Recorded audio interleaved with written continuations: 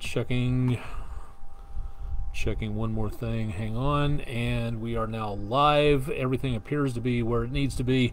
It is Friday. We've made it to the end of the week. A weekend ahead of us has the potential of some showers and thunderstorms taking place.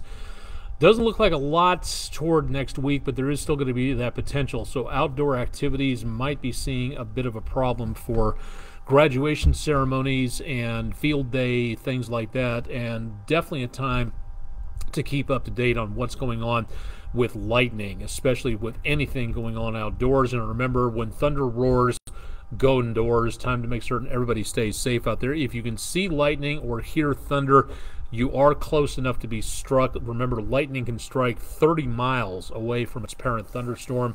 We'll talk more about the potential for more storms coming up here in just a little bit. I'm Chief Meteorologist Austin Onick. It is Friday night. This is News 12's exclusive video weather blog, Weather Overtime. So if you have any questions, drop them into the comments section. We'd love to have you ask anything for what's going on in the Tennessee River Valley. Want to contact us directly, go to wdef.com/weather or email us. I'm AONEK at wdef.com, and again, you can find my page here for more details if you'd like to take a look and see what's going on there. We'll take a look at hurricane season in a little bit, and a little bit more with Armed Forces Day coming up tomorrow. We'll take a look at what's going on when it comes to weather, where some places around the world where United States service personnel are located, so stay tuned for that. Patriotic way to end the week and to look forward to Armed Forces Day. Thanking Chris Bancroft for a review of Old Glory Flying in the Wind on the grounds of Ray County Middle School, and some spotty areas of clouds and sunshine out there, but looking at some nice picture there of our American flag waving in the wind. If you've got pictures to share with us, we'd love to be able to do so. Send them in to us. Drop them to our social media pages. Again, that's what a lot of folks have done, or just email them to us directly at pictures@wdef.com. Would love to have you along for the ride there to show off some of your photographic handiwork. And we've had some very nice pictures over the last several months since I've been here, so please keep up the good work on that. Temperatures today decently below normal for the highs, right about normal for the low temperature, nowhere near our record high, thankfully, yet. 1962 was a broiler out there with temperatures pushing 100 degrees and a record low that hasn't been broken since about 1976. Nothing in the rain gauge, and we need the rainfall. We are behind for the month and the year, and we could definitely use a little bit more if at all possible. Might be picking up some of that tomorrow. Again, it depends on how things shake out. We'll talk more about that coming up in just a little while. Currently, CHI Memorial Stadium camera about 10 minutes before 10 Eastern Time. All traffic moving along at 2475 without any problems for the commuters via rain or backed up potential there. Clouds breaking up on the Island Cove Marina and Resort camera, so looking pretty good at this time. And then also looking toward downtown tonight, AT&T Field lit up. The game is over with. It looks like it just came to an end as we're talking about this here.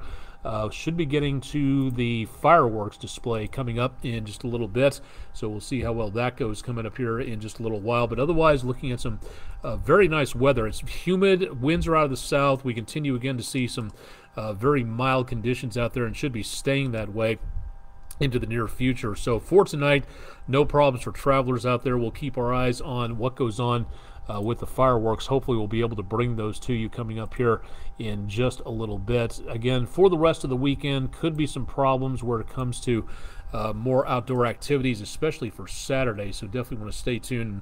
We'll have more on that coming up in just a little bit. We did have some showers taking place back to the northwest of Dayton, up around Crossville and I-40. We do not have anything like that right now. Some scattered showers off into western North Carolina, and beyond that, just really not that much going on for right now. So definitely seeing the potential for less in the way of rainfall for tonight. Now tomorrow, that's going to be a different story as more showers and thunderstorms begin to advance our direction, and that is going to be something that we could be looking at some possible stronger weather, but for right now it does not look like a whole lot. we'll show you the severe weather forecast coming up here in just a little while. Currently, our latest storm system that has been hanging around, it's not been going anyplace anytime fast, and this is going to be, again, giving us some showers and thunderstorms off toward the coastline area, but not that much happening overall.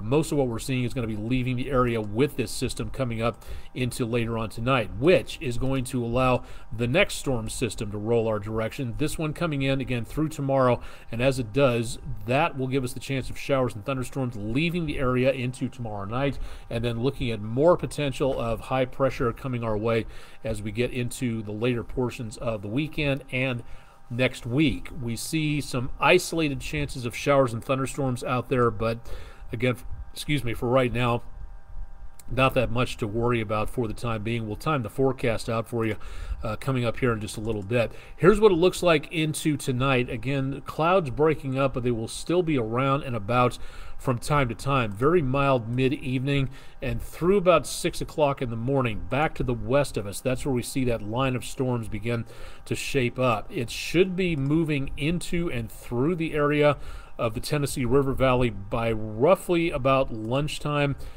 Some of the computer models really slowing this down, the bulk of them moving it through pretty steadily, so most of that should be gone as we get into the afternoon and evening period of time, and then just speckles of rain showers for Saturday afternoon and evening. After that, cooling off, very nice for early Sunday morning. Jacket would not be a bad idea coming up there. Most of the chances of rainfall gone, but as we get into Sunday afternoon, some of the computer models are showing the potential of maybe a thunderstorm or two across northeastern Alabama and back into around northwest Georgia. You can see again the potential is very low. I'd say about a 1 in 10 shot at best. So we'll include it in the forecast, but I will tell you right now, confidence is not entirely high depending on how that area of high pressure shapes up for us. For tonight, chance of severe weather well back to our west. Again, some thunderstorms possible as we go toward Friday morning. But then as we get into around tomorrow afternoon, Saturday is where we see the potential of a marginal threat of severe weather shaping up into and around portions just south of Chattanooga, northeast Alabama, northwest Georgia. That's going to be the key possibility of a problem shaping up there. For right now, again, doesn't look like a huge threat. Again, we're not talking about moderate or high risk. This is not a severe weather outbreak, but one or two of the storms out there could have damaging winds, large hail, things like that, a non-zero possibility of tornadoes. And then that threat diminishes for Sunday, but northern portions of Georgia and then back into northeastern Alabama, you could see some thunderstorms taking place, but the bulk of the News 12 viewing area just really not seeing too much of anything there. Flash flooding, again, well to our west for tonight. We will see for parts of Saturday a marginal threat for Saturday into Sunday of some showers and some thunderstorms that might bring some brief heavy rainfall to the area, and then that heads well on down to our south. So really not too much of anything left over there as we get into the rest of the weekend. So again, chances of rain, yes, kind of, sort of, but just really not that much out there for the time being.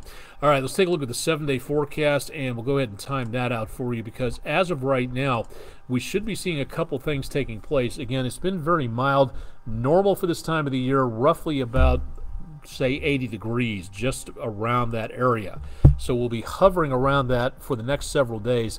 Then we take off and warm up toward the end of next week, maybe a little cooler for Friday. And here's where it gets kind of interesting, because the best possibility of rainfall will be tomorrow, Armed Forces Day. Again, thanks to everybody who wears the uniform of our country. Isolated chances of showers and thunderstorms Sunday, Monday, and Tuesday. Not great, but still possible. So again, for graduation ceremonies, field day activities, just getting out for a walk around the block. Remember, if you can see lightning or hear thunder, it's time to turn around and head back indoors again and wait 30 minutes until that storm has moved off to make certain you're beyond the range of getting struck by lightning. So again, we're coming up on National Lightning Safety Awareness Week. Stay tuned. We'll bring you more on that. Temperatures, again, more on the warm side toward the end of the week, and then cooling off a little bit with another chance of showers and thunderstorms on Friday. But for the most part, again, not seeing a great deal of problems with heat. Warmer, yes, not seeing any 90s at this point in time, and then isolated chances of showers and thunderstorms, and that's really going to be about it as we get into the next few days. So if you have plans for outdoors Saturday through Tuesday, keep them, but keep it tuned to News 12 for more updates on what generally might be coming our direction out there. And again, watching very carefully for that. Armed Forces Day Saturday, good opportunity to say thanks to anybody you know who wears the uniform of our country. My dad, former Army, Kansas Army National Guard, almost retired, a full colonel from 24 and a half years. He always made it a point to shake the hand of anybody he saw wearing the uniform out there and saying thank you from one soldier to another service member. So if that happens out there, be sure to make certain you shake their hands on that. For right now, not seeing, excuse me, a lot of winter weather here. Back toward around Belgium and just north into around the areas of the Netherlands, Volkel Air Base, where the 52nd Fighter Wing is stationed, 52 degrees. Mid-early morning, right before sunrise on Saturday, winds out of the northeast and temperatures back in the lower 50s out there. Little farther to the east, in fact, over parts of the Sea of Japan and back to the west around China. Temperatures in the high 60s to mid 70s on the southern Korean peninsula at 10:30 in the morning on Saturday.